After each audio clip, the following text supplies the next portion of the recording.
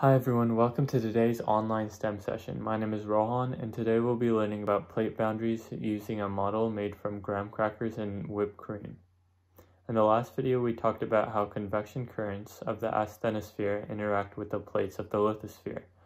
Now we'll learn how the different plates interact. The graham crackers will represent the plates of the lithosphere, and the red whipped cream will represent the asthenosphere. There are two main types of crust that lay on top of plates, oceanic and continental. Oceanic plates are under the ocean, and continental plates are what make up the continents. Continental plates are thicker and less dense than oceanic plates. To represent the crust, I will add layers of graham crackers. The more graham crackers, the thicker and less dense the crust. So, if I had 3 graham crackers here, and I had 5 graham crackers here, this crust would be thicker and less dense than this crust. There are 3 interactions that can happen between 2 plates. The first one is called a divergent plate boundary. This is when 2 plates move away from each other. When this action occurs, magma rises up, and when it cools, it forms new crust. The area between 2 plates in a divergent plate boundary is called a rift valley.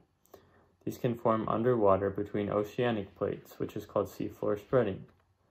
Because the plates at the seafloor are moving away from each other, they form new crust and they increase the size of the seafloor.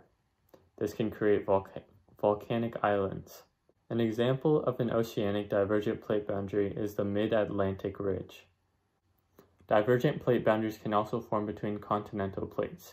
An example of this is the East African Great Rift Valley, where new crust is formed and a rift is created. The next type of interaction is called a convergent plate boundary. It happens when 2 plates get pushed together. There are 2 different things that can happen in this instance. One thing that can happen is that the thinner plate gets pushed underneath the thicker plates and gets melted into the asthenosphere. This is called a subduction zone, and it occurs between 2 oceanic plates, or 1 oceanic plate and 1 continental plate. Subduction zones occur all around the edge of the Pacific Ocean, offshore of Washington, Canada, Alaska, Russia, Japan, and Indonesia. These subduction zones together are called the Ring of Fire. They are responsible for some of the world's largest earthquakes, biggest tsunamis, and worst volcanic eruptions. The other thing that can happen is the 2 plates smash together and they get pushed upwards and form a mountain. A good example of a continental convergent boundary is the collision of the Indian plate and the Eurasian plate, which creates the Himalayan mountains. The last type of interaction between plates is called a transform plate boundary. This is where 2 plates slide past one another. Sometimes these plates get stuck against each other,